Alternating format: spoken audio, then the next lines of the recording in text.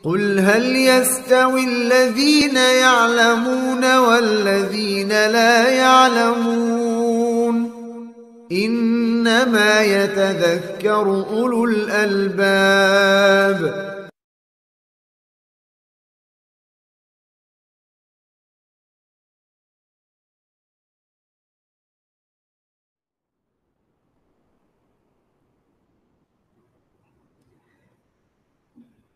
Kemudian perkataan musannif, fa iza qila laka bima arafta rabbaka, maka apabila kalian ditanya bima arafta rabbaka,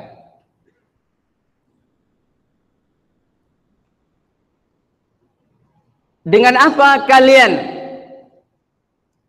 mengetahui Rabb kalian? Bima arafta rabbak, apa jalannya untuk mengetahui Rabbnya? Bagaimana kalian mengetahui Rabb kalian itu? Fakul, maka katakanlah, maka jawablah, bi ayatihi wa makhluqatihi. Kita mengenali Rabb, mengenali Allah SWT adalah bi ayatihi, dengan ayat-ayatnya, wa makhluqatihi, dan makhluk-makhluknya. Kaum muslimin rahimani rahimakumullah, di dalam pencarian Allah SWT di sini banyak terjadi kekeliruan sebagian kaum muslimin. Sebagian mereka mengambil dalil dengan dalil yang tidak sahih atau dengan dalil yang tidak sah dari Rasulullah SAW.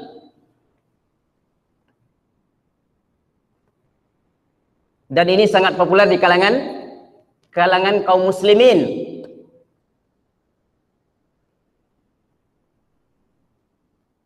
Ketika kita tanyakan kepada mereka bagaimana kita mengenali Allah SWT, mereka menjawab, man arafa nafsahu faqad arafa rabbahu. Siapa yang mengenali dirinya, dia mengenali Rabbnya. Sehingga ada atau menyebar di kalangan kaum muslimin kajian-kajian mencari Allah, mengenali Allah dengan cara apa? Mengenali diri sendiri. Bagaimana kita akan mengenali Allah SWT dengan pengenalan yang baik, kata mereka, kalau kita sendiri tidak kenal dengan diri kita. Dan ini menjadi dalil, padahal ini bukan hadis Rasulullah SAW, dan ini menjadi salah satu dalil yang disandarkan kepada perkataan Nabi SAW, padahal bukan berasal dari Rasulullah SAW.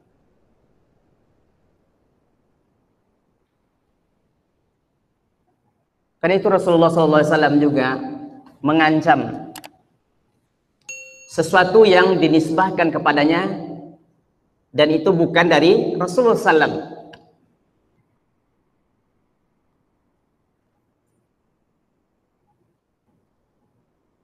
Bahkan Nabi SAW juga menyampaikan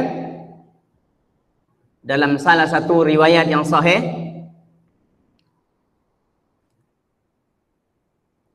ketika seseorang menafsirkan Al-Qur'an, kaum muslimin lihat di sini, ketika mereka menafsirkan Al-Qur'an dengan ra'yunya, dengan pendapatnya sendiri, tidak mengacu kepada tafsir Rasulullah SAW ataupun mengacu kepada sahabat-sahabat Nabi Sallallahu Alaihi Wasallam. Dalam hadis ini disebutkan, man fassaral Qur'ana bi ra'yihi falyatabawwa maq'adahu minan nar. Sedikit agak dalam hadis ini, Man fassara Al-Qur'an, siapa-siapa yang menafsirkan Al-Qur'an dengan ra'yunya. Kaum muslim perhatikan di sini, siapa-siapa yang menafsirkan Al-Qur'an dengan ra'yunya, dengan pendapatnya. Dia tidak bersandarkan kepada ra'yu Rasulullah SAW. Falyatabawwa maq'adahu minan nar, maka dia telah mempersiapkan dirinya untuk masuk ke dalam neraka, atau dia sudah membuat rumahnya di dalam neraka.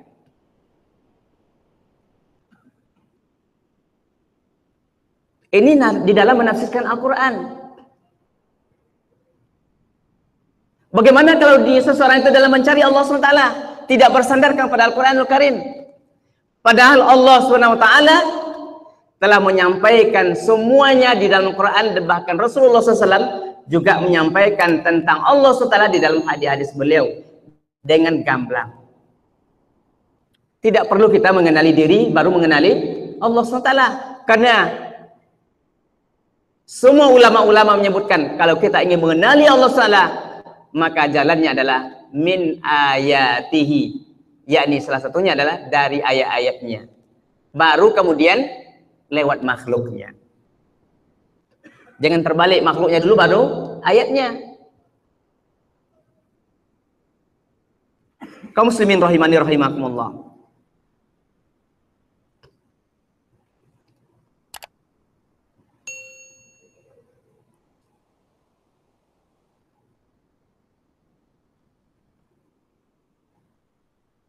Wa min ayatihi al-lailu wan nahar. Di antara dalil yang menyatakan tentang Allah Subhanahu wa taala, wa min ayatihi al-lailu wan nahar. Di antara tanda-tandanya Allah Subhanahu wa taala adalah al-lailu, malam. Adanya malam. Wan nahar, adanya siang, pergantian malam dan siang. Wasyamsu wal qamar, dan matahari dan bulan. Wa min makhluqati, dan dari makhluk-makhluknya, as-samawatus sab'u, langit yang 7. Wal aradunus sab'u, dan bumi yang 7 lapis. Wa man fihinna wa ma bainahuma, dan apa-apa yang ada di antara mereka, apa-apa yang ada di dalamnya dan apa-apa yang ada di antara mereka. Ini adalah jalan yang ditunjukkan oleh ulama-ulama kita kalau kita ingin mengenali Allah Subhanahu wa taala dengan cara yang benar, dengan cara yang sahih.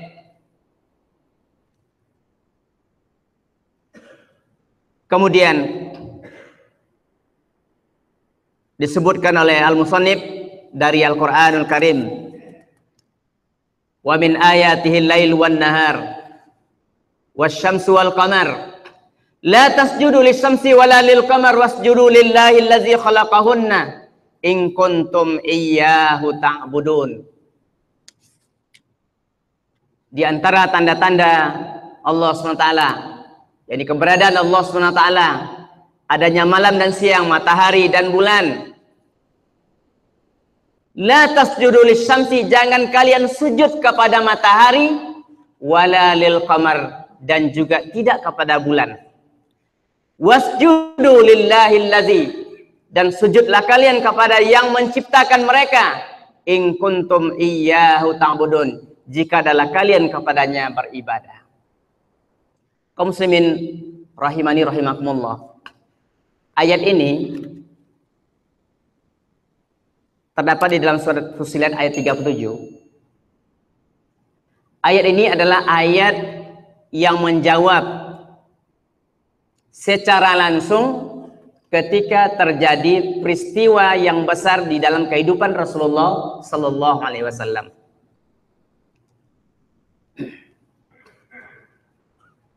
Rasulullah sallallahu alaihi wasallam dikaruniai seorang anak, karena semua anak-anak Rasulullah SAW yang sudah lahir dari Khadijah semuanya adalah perempuan. Tidak ada seorang pun anak laki-laki yang sampai berumur dewasa. Tidak ada yang laki-laki, cuma tidak pernah sampai dewasa.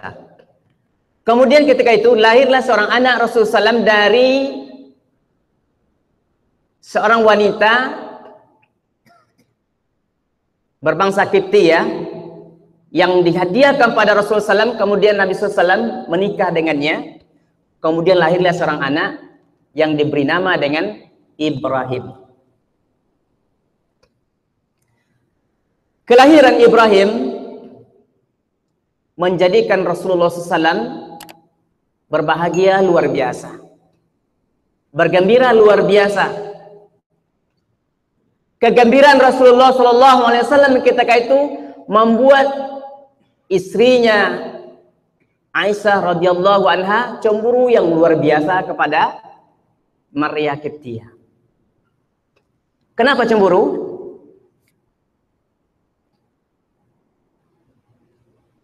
Karena kita tahu Ummul Mukminin Aisyah radhiyallahu anha tidak melahirkan seorang anak pun. Karena istri Rasulullah SAW yang melahirkan hanya ada 2 istri. Yang pertama Khadijah, yang kedua Maria Kiptiyah.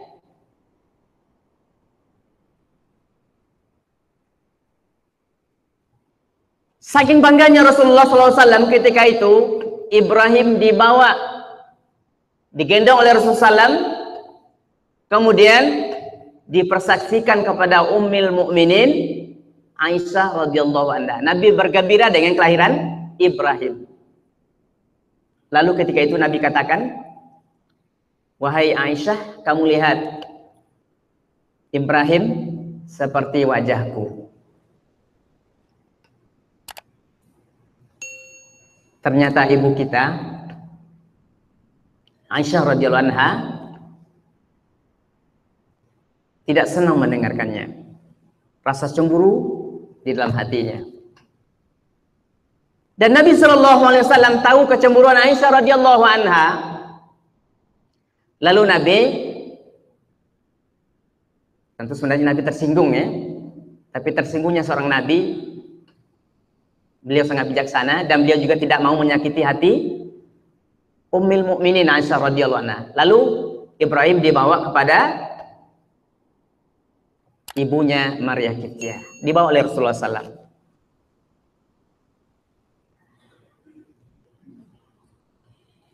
Kaum muslimin rahimani rahimakumullah, kasih sayang Rasulullah SAW kepada Ibrahim ternyata tidak berjalan lama. Allah SWT, qadarullah, Allah SWT mengambil Ibrahim, anak yang lahir dari Maria Kiptiyah tadi, diambil, dipanggil oleh Allah SWT. Ketika itu Rasulullah SAW sangat bersedih. Dan ketika itu penduduk Mekah, Madinah, nah, lihat ya, ini di awal-awal Islam, ternyata memang akidah kaum muslimin, sahabat-sahabat Nabi ketika itu, akidah mereka pun belum sempurna. Jadi ketika itu apa? Ketika meninggalnya Ibrahim, putra Rasulullah SAW, menyebar di kalangan sahabat-sahabat Nabi kaum muslimin ketika itu. Kata mereka apa? Karena ke waktu itu terjadi gerhana matahari. Jadi mereka kaitkanlah meninggalnya Ibrahim itu dengan gerhana matahari. Nah, meninggal Ibrahim ini karena apa nih? Jadi penyebab apa? Gerhananya matahari. Sehingga ketika itu sebagian mereka sudah mulai hatinya itu berpaling. Oh, ini penyebabnya adalah meninggalnya Ibrahim. Makanya terjadi gerhana. Maka ketika itulah turun ayat untuk memberikan pencerahan kepada kaum muslimin yang ada ketika itu, yakni sahabat-sahabat Nabi sallallahu alaihi wasallam la tasjudu lisyamsi wala lil qamar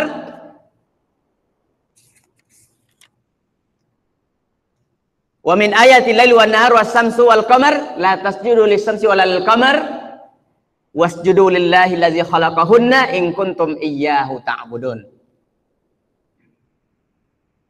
Di antara ayat-ayatnya tanda-tanda kebesaran Allah Ta'ala, malam, siang, matahari dan bulan, janganlah kalian bersujud kepada matahari dan jangan juga kepada bulan.